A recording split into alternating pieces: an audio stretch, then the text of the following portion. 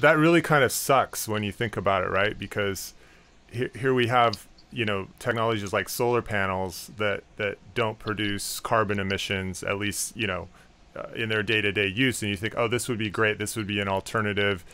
We're not going to pollute doing this. But then we have to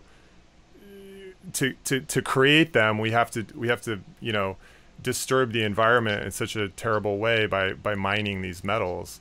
It sucks, right? Like it feels like there's no way to win this sort of energy problem that we have. That we need way more energy, and there's no clean way to get it. So, what do you think about that? That's precisely my point. Well, first to say, green solar panels may feature rare metals such as gallium and indium.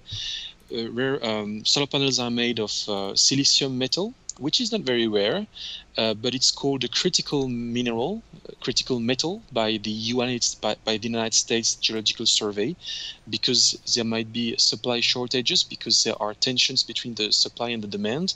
So in my definition of rare, I include silicium metal as being an industrially rare metal, not a geologically, but industrially rare metal. Mm-hmm. But yes, I mean, these metals, all these metals are mined in terrible conditions. And my first reaction when I saw that was exactly yours. How is that I had never heard about this? How is that you replace? I mean, I want this green energy transition for sure, Eric. Yeah. I don't want to keep to stay, dependent on oil and coal. We know the impact of these resources on climate change. So we need to change and we need to find new technologies. But every time there is human impact, there is a pollution. The thing with these green technologies is that the pollution is concentrated during the manufacturing process, and might also happen during the recycling process, assuming that we can recycle these technologies. That is another issue. But these technologies don't pollute when you use it.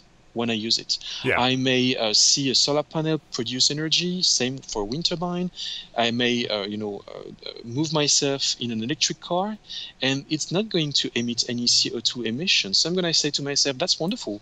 This is a zero emission car, because that is true. It doesn't produce CO2 during the using phase. But what we don't see is what is the pollution and the CO2 emissions being actually produced during the manufacturing phase and the end of life phase. But, these manufacturing processes don't happen in Europe and the United States. They happen somewhere in the world, in mining countries, developing countries, poor countries where nobody goes, and we don't see that pollution because we have relocated the pollution, which has become invisible.